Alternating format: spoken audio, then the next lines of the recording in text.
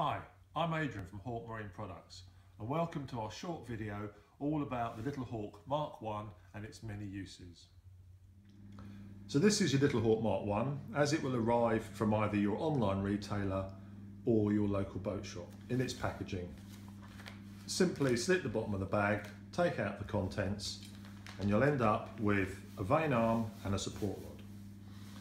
Now all Hawk wind indicators use aluminium support rods. We prefer these because the aluminium is one, super light and very strong and stiff for the weight. The vane arms, again all Hawk vane arms, are made out of super tough nylon 12. Now nylon 12 has great UV resistance, it provides a stiff, rigid arm and it has the lowest specific gravity of all of those plastics, making the wind indicator as light as we can possibly make it for you.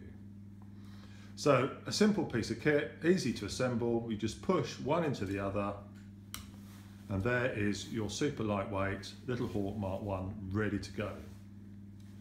Now it was designed to fit down the luff tube of your laser, your sunfish or your topper or boats of that style where the mast goes up inside the sail tube.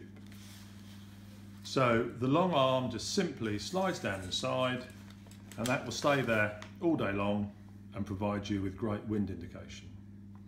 Now not every boat has this style of mast sleeve. A lot of you will have masts with tracks on.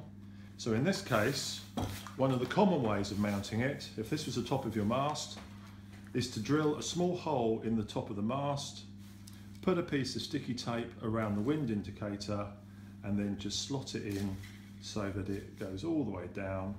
And again, your wind indicator now is ready to provide you with great indication of the wind direction. Again, if you haven't got that, you could also try assembling it as we've done here using some sail repair tape. Now this has become very popular in the 470 class. Olympic medals were won in both Weymouth and Rio by 470 crews using a Little Hawk MK1 assembled to their mast in this style.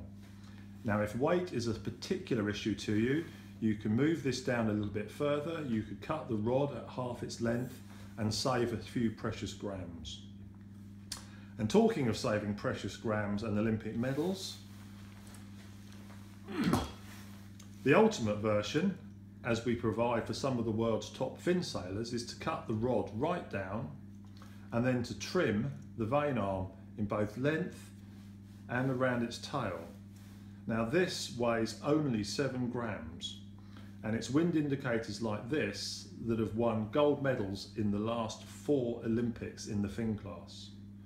So if the ultimate performance requires the ultimate wind indicator, here we have the ultimate and lightweight Hawk MK1. So thank you for watching our short video. Hope it's been informative. Good sailing and we'll see you back here again soon. Goodbye.